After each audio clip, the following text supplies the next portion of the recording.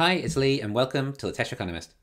Alright, I just did a video explaining how it's possible deliveries could be 30% higher than Q4 this quarter, and what people are inferring as demand issues could be inferred as Tesla pushing deliveries. The reasons I think it could be the latter is due to so few exports from China in November, implying ample domestic demand, along with so few exports we're seeing in December also. Then, on top of that, the fact Tesla are selling discounted vehicles in the US this month when they qualify for a tax credit next month, implying that they would have no problem selling these vehicles next month at a full price. These are the facts we have. Tesla are offering incentives in China too, of course. I'm not suggesting that these incentives are not to increase demand. Of course they are. I'm suggesting that it is possible these incentives are to increase demand this month or quarter, and these vehicles would have sold anyway in the following months instead. Anyway, these are the facts. The media are using it as FUD to claim that there are demand issues. But we have the same facts as them, and as you can see, it can be inferred multiple ways. But I don't mean to just provide hopium for you, as they call it, in that there is hope that Tesla is going to be as successful as we thought through all the bad times. Instead, I thought we could go more along the lines of copium, I guess we can call it, in how to cope with where the stock price is today. Of course, the stock price being down does mean that people are more drawn to the negative assumptions of an event too. Somewhat cause and effect of a downward spiral of negativity, people drawing conclusions that everything is therefore going badly for the company.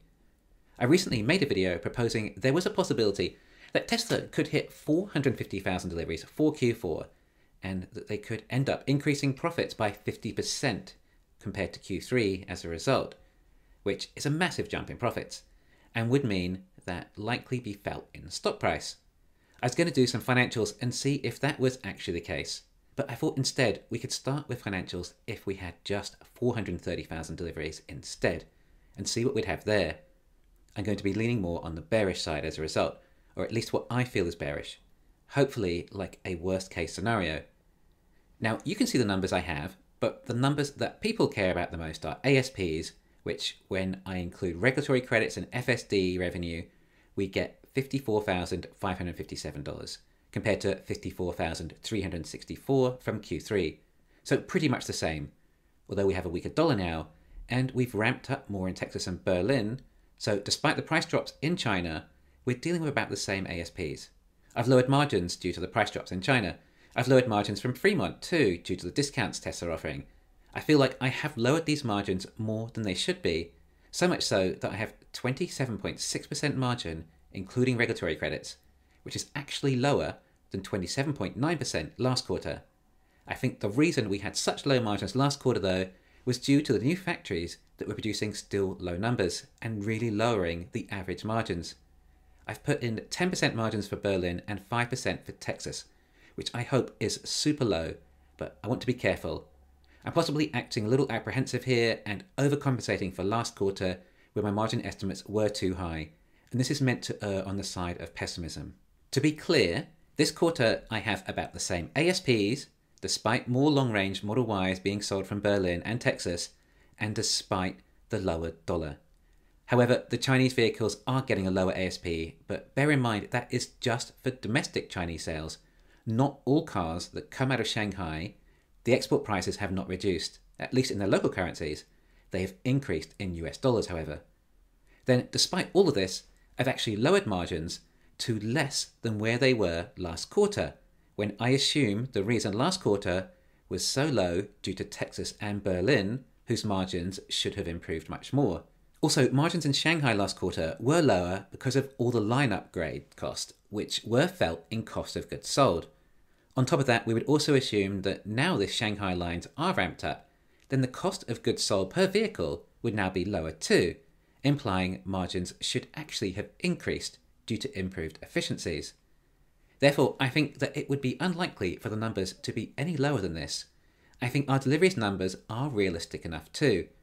We're taking what the street is estimating, which have historically been much lower than the true numbers. Sure, some people say they may even be 420, but there is evidence that there is a possibility it could be as high as 470,000 too. I'm not suggesting it likely, I'm just saying it's not impossible. Production could be around 460 to 470,000 for the quarter, And then there's 30,000 in inventory or transit from last quarter. That's potentially 500,000 units. Personally, I think 450,000 still has some potential. Anyway, I increased energy slightly, although that could be much higher with new Megapack factory ramping, and I've increased OPEX just to be careful. When we get through all of that, we have a net profit of $4.5 billion, 37% higher than last quarter, and a non-GAAP EPS of $1.40, which is up 34%. If you analyse that, then we have $18 billion a year, or an insane PE ratio of 27 at today's stock price. Some analysts are saying $4 billion with 430,000 deliveries, or even lower, but I think we've been cautious enough here and shown that it's unlikely that earnings should be below this. Yes, there's FSD deferred revenue potentially on top of that as well, which is probably going to make everything look good too. Now, if I increase this to 450,000 deliveries at these margins, then we're at $4.7 billion. However, I think my margins are too low, so it could be closer to $5 billion. Bear in mind, this is the average for the quarter. The run rate is obviously higher now than it was at the start of the quarter, and we would expect that the actual run rate or capacity is now around 500,000.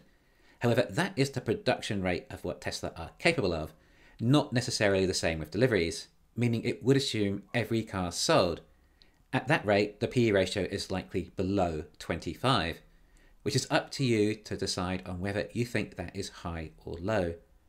The rhetoric we're hearing is that potentially there is not the demand for this many vehicles, and that as a result, Tesla are having to cut production because there aren't enough buyers for their cars, and they can't export enough of them due to there not being enough space on ships. And Tesla don't have enough room to store this many extra cars in inventory. But this rumour about cutting production is only now supposedly for 1 week in December and only one line. That's not a huge reduction, and the fact that Tesla didn't export many vehicles in November and don't appear to be exporting in December, analysts think that perhaps Tesla have underestimated their demand in China for December as a result, despite such a huge number of sales in November. They don't seem to think it will carry through to December.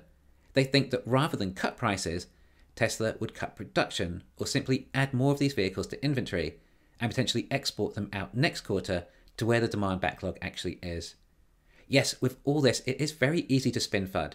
And when the stock price is down, sentiment becomes more negative and it becomes easier to believe in FUD. I'm saying that there is evidence there is enough demand in China due to these extra incentives Tesla are offering. I'm also suggesting it would be bad business to have not exported more out in November if demand was this bad, and you'd expect Tesla to have a reasonable forecast on demand. I'm not trying to keep my blinders on here. I am merely trying to maintain objectively, despite so much FUD pointing to the contrary, and other authoritative analysts going along with it. I don't think in the short term even it's a big deal. Seeing those massive domestic sales in China for November was a big deal. So I think that if Tesla have to, they can export about 2/3 of the Shanghai production anyway, and shouldn't have too much trouble selling the remaining 1/3 domestically, even if they had to drop the price slightly again. It's now only a small fraction of the market. But bear in mind, the Model Y in China used to sell for less than it still does today. Tesla went on a rampant price rise across the board because demand was so high and the prices still haven't come back down.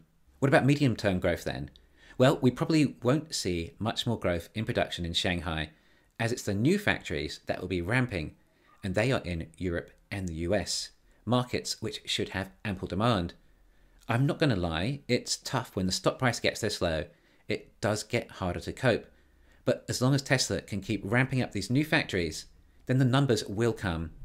Hopefully this Q4 does at least adjust the stock price to a level that is easier for us to cope with for now, as it might still take a little while until we see a real recovery, when these new factories start hitting actual volume production.